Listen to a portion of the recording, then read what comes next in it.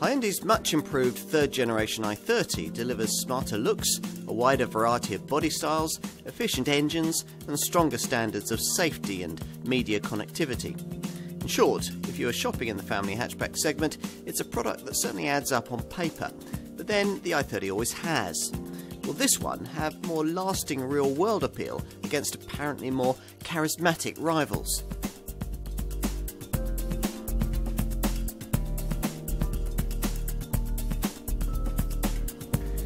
Cast your mind back to 2007. That was the year that the very first Hyundai i30 family hatchback appeared, a Focus-sized model that completely changed the way we thought about Korean cars. Since then, this Asian maker has transformed itself from being a budget brand to the point where now it's a mainstream quality choice. That process aided by the launch of this third generation i30 model in early 2017.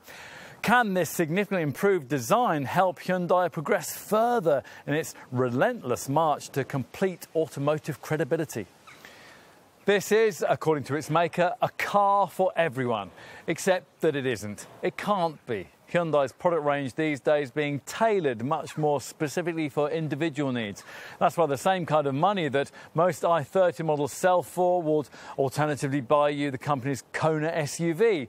Or if you're more concerned about saving the planet than conquering parts of it, there's the brand's eco-minded Ioniq hybrid, all of which leaves the i30 free to focus a little in every sense. Ford's market leader is one of the family hatchbacks this Korean brand has in its sights with this car, but there are plenty of others, with Vauxhall's Astra, Peugeot's 308 and of course VW's Golf representing key targets. Take on that lot and you better come well prepared. Fortunately, Hyundai has. This time around the i30 is stiffer, it's slightly bigger and it's a lot smarter. The petrol engines are all of the new tech TGDI variety, and the driving experience has supposedly been improved by changes to the steering and the damping. There are vastly improved levels of camera-driven electronic safety and media connectivity, and buyers get the choice of 4 different variants this time around. So as well as this 5-door hatch and its Tourer estate counterpart, there's also a style-orientated 5-door fastback coupe and the high-performance i30N hot hatch. All of this from a car that was designed, developed and tested in Europe specifically for European buyers. It all sounds quite promising, doesn't it? But then if this i30 is going to be able to really keep pace in this closely fought segment, it's going to need to be. So let's put this car to the test.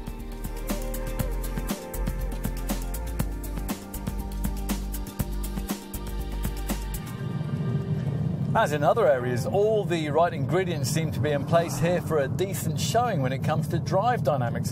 The TGDI and CRDI engines now tick all the right technological boxes, and Hyundai has filled its development team with experienced European engineers who know what it takes to make a car of this kind ride and handle with class competitive finesse. Certainly that's what's required here if the Korean brand is to increase its market share, and that is quite an ask given that rivals like the Ford Focus and the Volkswagen Golf have spent decades perfecting themselves in that area. Of the two, it's clearly the Volkswagen that has been Hyundai's benchmark in development, because in terms of ride and refinement, this i30, like its predecessor, remains very close to the high standards set by that pricier German rival. The sophisticated multi-link rear suspension that made the first and second generation versions of this Korean design so surprisingly good in that regard has been retained and has been improved to the point where on a poor surface you really do feel like you're riding in something far more expensive. Few other cars in this class are better at soothing away tarmac imperfections. Assuming you're not in a diesel model at startup where the engine can be a bit clattery, it's also extremely quiet. There's a reason for that, or actually more accurately, there's several reasons. This time around the body is 22% more rigid, thanks to 53% of it now being fashioned from high strength steel. That's an unusually high proportion for a relatively affordable family car. The advanced suspension further helps here, the design lacking the sharp edges and the clatter of moving parts that you'd typically find in rival setups. Add in things like anti-vibration engine mounts, hollow drive shafts, smoothly profiled door handles and double-layered door seals, and you begin to get the picture, producing a car that this quiet is all about attention to detail. As for handling, well, claims that the more performance-orientated dampers in this Mark III model have significantly improved this are a little wide of the mark. Our perspective is as it was before, namely that there's still scope for improvement here if Hyundai really wants to rival something like a Ford Focus around the twisty stuff. Although we're not actually sure how much point there is in trying to do that. Cornering door handle style, after all, isn't a priority for many of the brand's buyers, and in any case, even as it stands, this car is already a match for many of its family hatchback rivals in terms of body control and chassis balance. A little ironically, the main area that's rather lacking in this regard, steering precision, is the one in which the Korean designers devoted quite a lot of effort in development of this third generation design. The changes made are supposed to have quickened up the steering by around 10%, but that's not a great deal, and to be honest, any difference is difficult to feel. We've few complaints about the engine lineup though. That's an area in which Hyundai has clearly done its homework on what appeals to European buyers. A huge number of customers of previous generation i30 models opted for a CRDI diesel, and you can expect that preference to continue going forward, despite their current media negativity towards black pump fuel motoring. The 1.6-litre CRDI unit has been carried over largely unchanged from the previous model, although at launch you could only have that in its lower 110 PS state of tune. Fortunately, that is the variant that most people will want, and it's a car that offers an appealing blend of performance and efficiency, near on 75 mpg frugality mixed with the ability to reach 62 miles an hour from rest in 11 seconds on the way to 118 mph. Onto the petrol i30 lineup, something Hyundai has worked to improve as part of the third generation range upgrade. The inefficient old Gamma, Kappa and 1.6-litre GDI engines that let down the old Mark II models have been junked and replaced by a couple of new technology TGDI units. Many will be drawn to the most affordable option, a 3-cylinder 1-litre 120 PS unit that's carried over from the brand's smaller i20 Super Mini. It's an efficient and eager little power plant, quite sufficient for the modest needs of most potential i30 buyers. However, it's also one that, in our experience, has to be worked quite hard if you want to get moving with any kind of real speed. Doubtless, the quoted performance stats for this variant, 62 miles an hour from rest in 11.1 seconds on the way to 118 miles an hour, are achievable, but you'd really have to thrash the engine a bit to replicate that claim. It's for that reason that we prefer the rarer 1.4-litre TGDI option we're trying here. This is a 4-cylinder engine with 140 PS, but it still manages a set of efficiency figures that are really quite close to those of the entry-level unit. And thanks to around 40% more pulling power, this power plant is much happier to oblige if you find yourself running a bit late or needing to pull out from a junction toot sweet into dense, fast-flowing traffic. 62 miles an hour from rest takes 8.9 seconds en route to 130 miles an hour. That's if you go for the 6-speed manual gearbox that all i30 models come fitted with as standard. On this pokier petrol model, as on the diesel, there's also the option of Hyundai's smooth shifting 7-speed DCT dual-clutch auto transmission. That's one of those setups that's able to pre-select the next gear before you've even left the last one. Thanks to that DCT technology, opting for this self-shifter now has relatively little impact on efficiency too. Is there more to say? Well, only if you want to hear about the top hot hatch variant, the i30N, a shopping rocket that will be of limited interest to typical buyers of this model line, but a car that's of crucial value to Hyundai in proving its engineering credentials to the rest of the European motor industry. Other i30 derivatives had a few handling finishing touches added at the fearsome Nürburgring Nordschleife racetrack, but the N was fully developed there by a team that was led by Albert Biermann. chairman, who until 2015 was head of BMW's high-performance M division. Forget the disappointing old i30 turbo model, the i30N is nothing like that, as proved by successful outings in the Nürburgring's 24-hour saloon car race. Instead, what's been delivered is a properly hardcore front-driven hot hatch in the Honda Civic Type R mould, powered by a 290 PS 2-litre turbo engine, fitted up with electronic dampers and an electronic diff, and able to hit 62 miles an hour in just 6 seconds. But back once more to the car that we're driving here. Now, it delivers a lot of the feel of a bigger, more expensive model, but it still remains one compact enough to nip around city streets with plenty of agility, thanks to light steering and a tight turning circle. So yes, as we've said, this Hyundai may still lack a touch of dynamic focus, but in terms of the day-to-day things that family hatch buyers really care about, it really does tick a lot of boxes.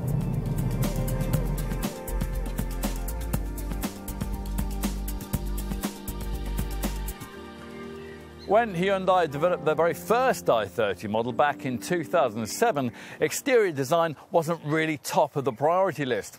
5 years later, though, at the launch of that design's second-generation replacement, we noted that the brand had put far more work into styling and packaging, an emphasis that has paid off since, with customers apparently rating this car's pleasing design as their #1 reason for purchase. Hence all of the effort that's been put into the look of this Mark III model, which adopts a sharper, sleeker and leaner look than before. As one writer put it, it's now more Prada than Primark. Get a real feel for that here at the front, where the main change is the adoption of what Hyundai calls its cascading grille. Now here, a satin silver frame surrounds chrome-plated elements that are arranged in downward tapering rows in a form supposed to be inspired by the flow of molten steel. Either side of this trapezoidally shaped main intake lie more distinctive headlights that, as here, feature full LED illumination on the plusher models. Below them are side vents incorporating fog lights and vertically angled LED daytime running light strips that also double as the indicators.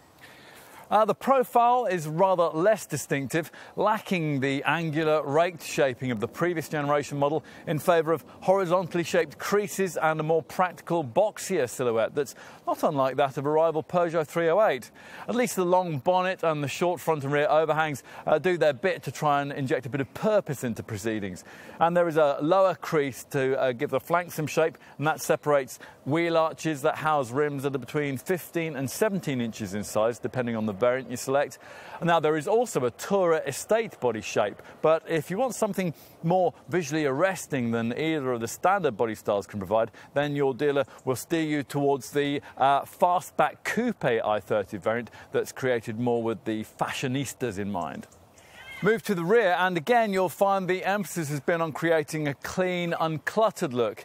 These sweeping horizontal creases, they're supposed to make the car look wider, while sculpted LED light clusters and these high-set rear reflectors deliver a more distinctive look at night.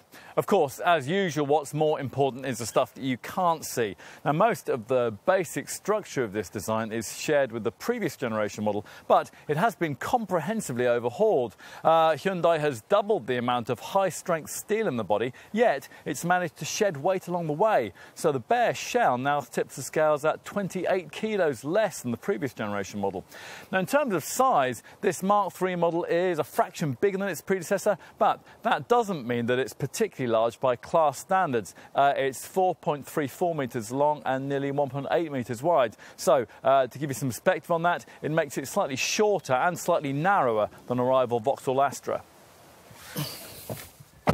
Enough of that, let's take a seat at the wheel. Now, if you happen to be familiar with the previous model, or indeed almost any Hyundai produced over the last few years, your first impression will probably be that quality has gone up a notch or two.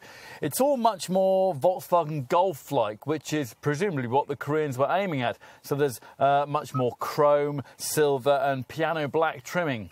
Most of the things you regularly touch feel very pleasant to your fingertips, and cheaper materials are better hidden than is the case with most rivals. Now, there's actually not a lot more room in here than there was in the last generation i30, but the area, less cluttered, horizontally orientated design effectively creates the illusion of extra space. The biggest cabin talking point is this 8-inch colour touchscreen, although bear in mind that you'll only get that if you can avoid the 2 lower spec trim levels. Now, it isn't as neatly integrated into the dash as the top spec monitor in the previous generation model used to be, but that's intentional, Hyundai having striven to copy the floating iPad stuck on top of the dashboard effect that the premium German brands seem to like so much. There's no separate iDrive style control for this display, such as you get in a rival Mazda 3, say, but we do like the ease of use of this setup with its clear, neat graphics and usefully large flanking shortcut buttons. Now, this is your interface for controlling satellite navigation, the DAB audio setup, and a package of TomTom Live services that alert you to speed cameras, update you on the weather, and provide accurate information on traffic jams and roadworks. Now, you can also connect in your handset using the Apple CarPlay and Android Auto smartphone mirroring systems. Getting comfortable is easy thanks to plenty of seat and wheel adjustment, plus electrically adjustable lumbar support is standard, providing you avoid entry-level trim. Other things we like include the grippy 3-spoke leather-trimmed multifunction steering wheel, and it's just the right thickness. Now, through this you view 2 clearly presented dials that are separated either by a simple trip computer or by the classier looking 4.2-inch driver's supervision cluster display that is fitted to plusher models like this one. Not so good, though, is rearward visibility. Now, we'd expected that the boxier shape this time around might help here, but thanks to that small rear screen and those relatively thick rear pillars, over-the-shoulder vision remains a little compromised for tight parking manoeuvres. Now, Hyundai is apparently aware of this, which is why rear parking sensors and a rear-view camera come as standard above entry-level trim. Cabin practicality is reasonable, with bottle holders in the door pockets, an overhead compartment for your sunglasses, and this lidded storage compartment under the ventilation controls, which has USB, aux-in and 12-volt sockets in it. Plus, there's a wireless phone charging mat if your i30 has been fitted out with that 8-inch colour touchscreen. You also get a reasonably spacious glove box, this central storage bin with a 12-volt socket, and this pair of cup holders that are covered by this sliding top, although small bottles placed in those will get in the way of your route to the gear lever. Premium models also get this electronic handbrake, and that frees up space for a narrow storage area just behind it. Now, one final point: if Hyundai really does want to design a car for Europeans, it really has to get with the fact that, by and large, European buyers don't want a chintzy little musical chime before they start the car up. Time to take a seat in the back. Now, you get these wide opening doors, and the more squarely orientated roof makes rear access easier with this car than it was in the previous generation model.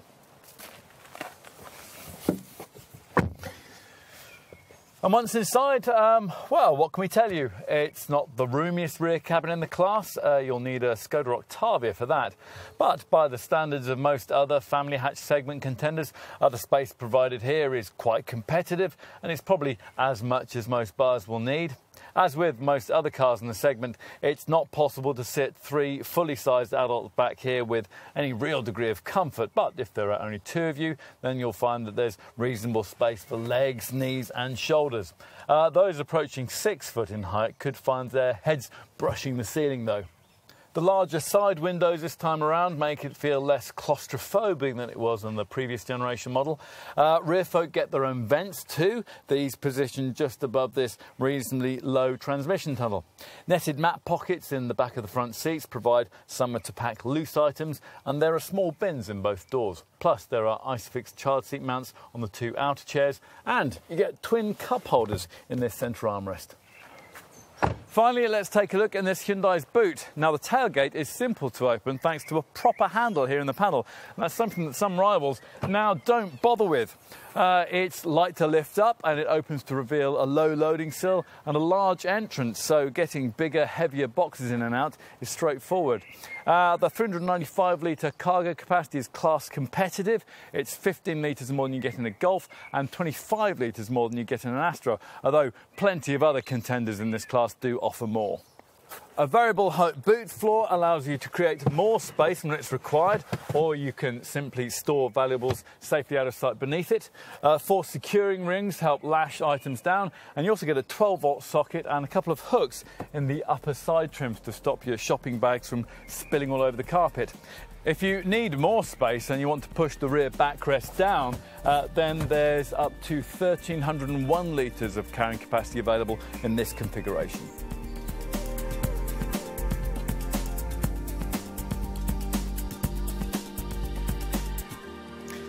The days are long gone since Hyundais were available at bargain basement pricing, but that doesn't mean that the Marque's models can't still be seen as good value. This third generation i30 is a case in point. Now, the basic range is built around a 5-door hatchback lineup priced in the £17,000 to £25,000 bracket. There's no 3-door hatch body shape this time around.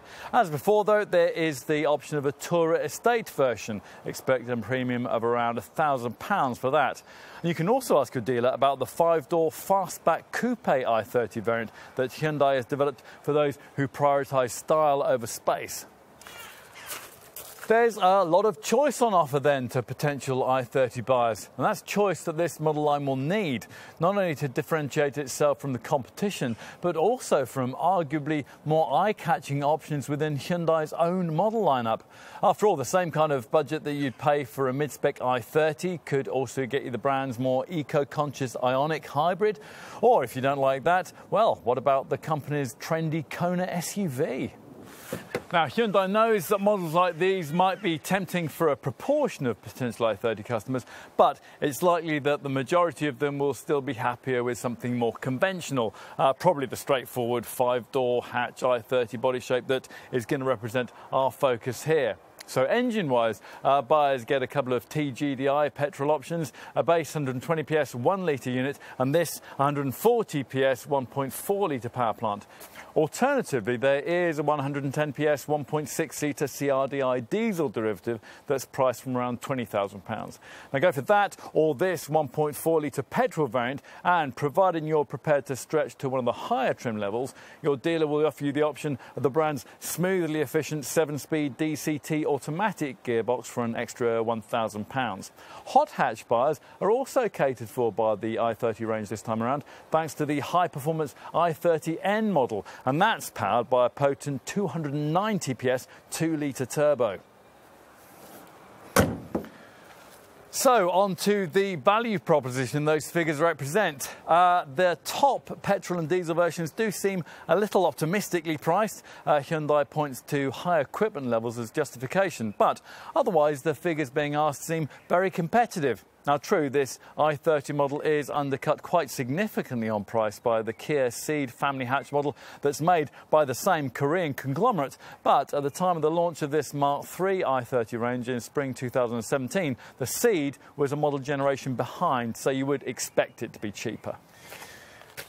Hyundai, though, wants this car to be considered by the kind of customers who would normally be thinking about family hatchment segment heavy hitters like Volkswagen's Golf, Ford's Focus and Vauxhall's Astra. And price-wise, it does seem well placed to take those rivals on.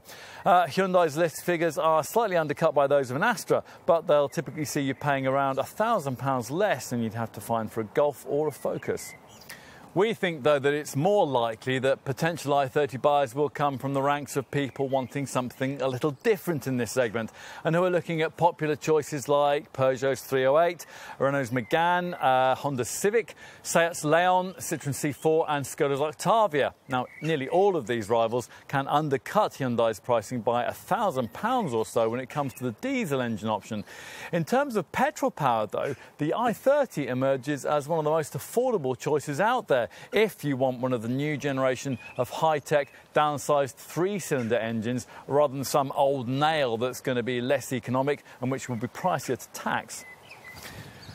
Now, if you were prepared to further widen your options in this segment, a little more cash would get you into certain versions of the Toyota Auris and the Mazda 3 that directly compete, but you probably need a couple of thousand more to get yourself into a Mini Clubman.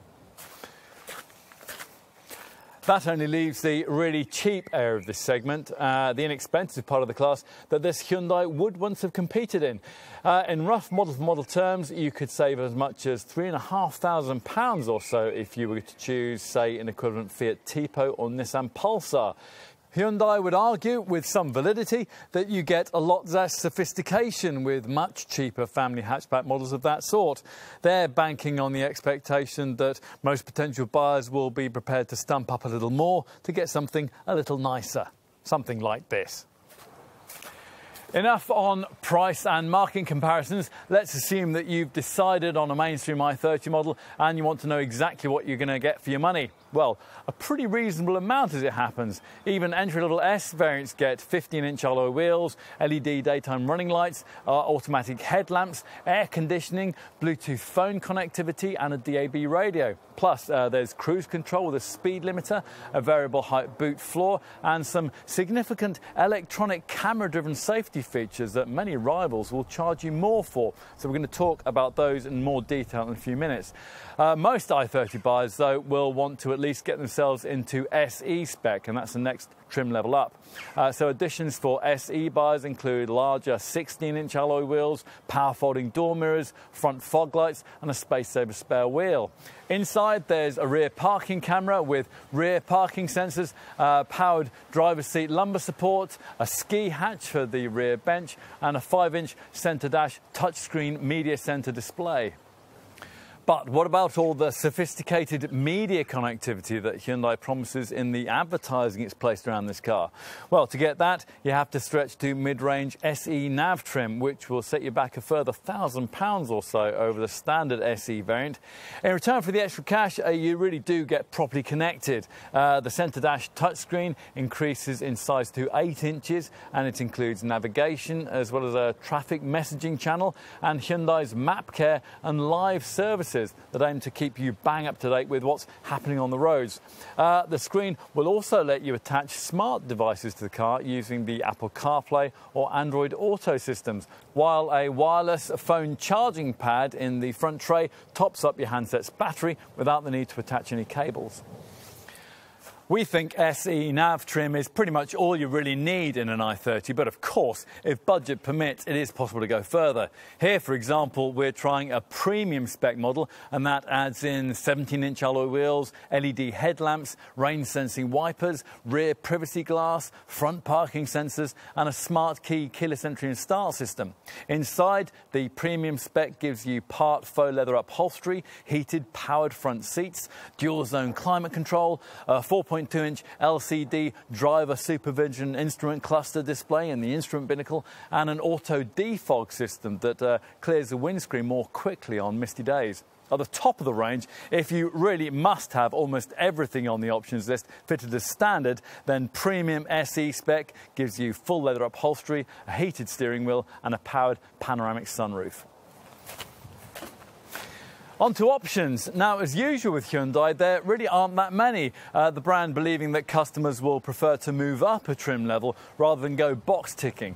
It is worth mentioning, though, that on volume SE nav variants, you can get nearly all of the key niceties that are fitted to this premium trim model by paying extra for a visibility pack. And that includes 17-inch alloy wheels, LED headlamps, dual-zone climate control, and that auto defog system.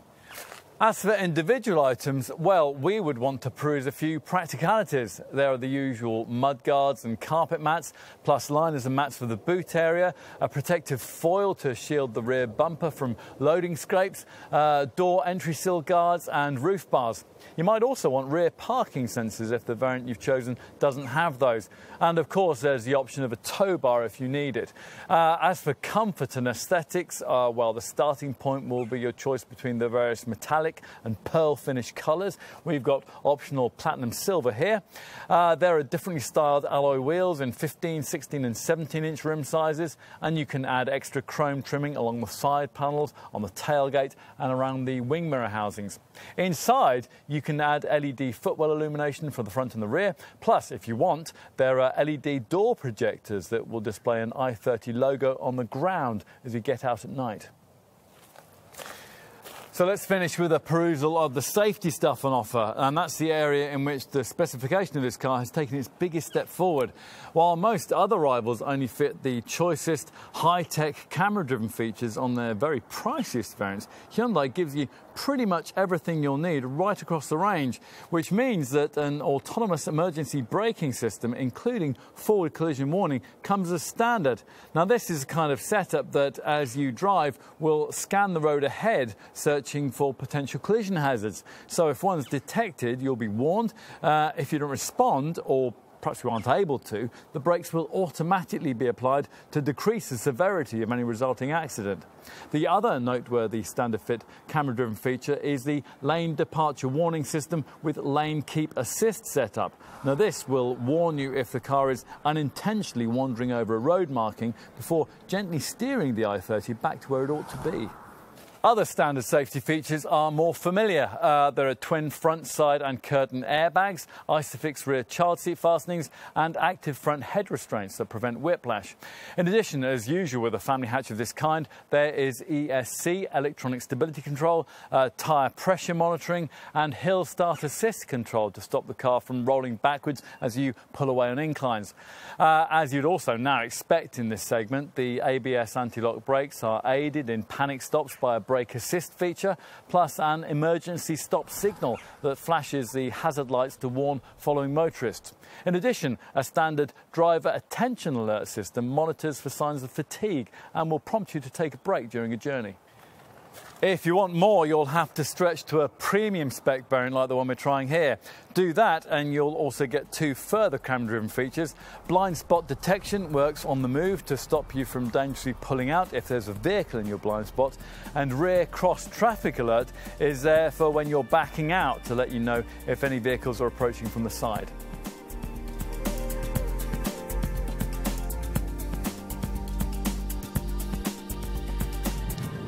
With previous generation i30 models, buyers were usually faced with a selection of old tech, rather inefficient petrol engines and some relatively frugal diesels. This time around, the petrol issue's been sorted. The old Gamma, Kappa and 1.6-litre GDI units are last dispensed with and replaced by power plants featuring the brand's latest TGDI technology. That in turn has now meant that every i30 can now feature the brand's ISG, Intelligent Stop and Go technology, that cuts the engine when you don't need it, when you're stuck in traffic or waiting at the lights. There's more too. Significant weight savings this time around have been made, and greater emphasis has been placed on aerodynamics, with air curtains on each side of the front bumper and an active air flap behind the front grille. As a result, this car's drag coefficient has been reduced to a much sleeker 0.30 CD. And finally, another previous brand failing, old-fashioned automatics that had a massively detrimental impact on running costs, has also been dealt with in recent times, thanks to the introduction of the company's optional 7DCT dual clutch auto transmission. All of this should mean that this third generation i30 ought now to have all the tools required for a really class competitive efficiency performance. So let's see how it does. Let's start where a lot of customers will, with the base 120 bhp 1-litre TGDI petrol model. This 3-cylinder variant manages 56.5 mpg on the combined cycle and 115 grams per kilometre of CO2. That is still a fraction behind the class standard, but it certainly brings Hyundai a lot closer to where it needs to be. And the same applies to the readings that you'll get from the Pokia petrol unit that we're trying here, the 4-cylinder 140 PS 1.4-litre TGDI model. Here the NEDC figures suggest you'll get 52.3 mpg and 124 grams per kilometre of CO2. You can also have this 1.4-litre unit with that 7DCT auto gearbox, which will have only a fractional impact on the running cost figures. To do better, you will of course need the 110 PS 1.6-litre CRDI diesel unit. When it's mated to a manual box, this delivers 74.3 mpg on the combined cycle, along with 99 grams per kilometre of carbon dioxide. Go for the auto and those figures fall to 68.9 mpg and 109 grams per kilometre. What else might you need to know? Likely residual values, well, they're a lot higher than they used to be on mainstream Hyundai models. Independent experts reckon that after 3 years and 30,000 miles, your i30 will still be worth between 38.5 and 41% of what you originally paid for it, and that depends on the variant you select. An even stronger buying incentive is the 5-year unlimited mileage warranty, and that comes as standard. It's backed up by breakdown cover that lasts the same length of time and free annual vehicle health checks over the duration. True rival brand Kia claims to better this package by offering a similar 7-year deal, but there you're limited to 100,000 miles. As for servicing, well, your i30 will need a garage visit once a year or every 10,000 miles, whichever comes round sooner. If you want to budget ahead for routine maintenance, then there are various Hyundai Sense packages that offer fixed price servicing over 2, 3 or 5-year periods. You can pay for your plan monthly, and you can add MOTs into the 3 and 5-year plans for an extra fee. The final financial consideration is insurance. You're looking at groupings of either 8E or 9E for the 1-litre TGDI, or 14E or 15E for this 1.4-litre TGDI variant. The diesel is rated at 10E, 11E or 12E, depending on derivative.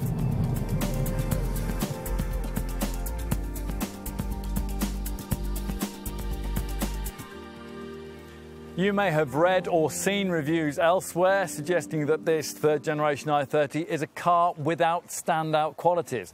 That isn't true. We think that this is the most refined car in the family hatchback class, and it also possibly offers the best quality of ride you'll find in the segment. The level of standard safety kit is unbettered in this sector too.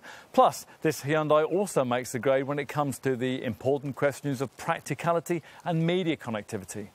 With all that said, though, we do understand why some struggle to warm to this model, at least in its standard form. This Korean brand's stated aim that this should be a car for everyone, apart from being impossible to achieve, is also a recipe for what could have been a very compromised end result. The lazy way to review this car is to dismiss it in just that way. Live with it, though, as we have done as part of this test, and the attributes I mentioned earlier begin to shine through. For complete desirability in this segment, you sense that in the future, a touch of unpredictability might be needed from Hyundai when it comes to a volume seller of this sort. Something truly groundbreaking that still ticks all the boxes on every family hatch buyer's wish list. Now, we've little doubt that one day the brand will provide it. Indeed, the i30N hot hatch variant and the fastback coupe body style developed for this model prove the company's willingness to take that step. In the meantime, though, what we already have here is still enough to leave the industry's more established car makers with furrowed brows. Ultimately, it's hard to do too much better for the money, which means that, for the time being at least, the eyes still have it.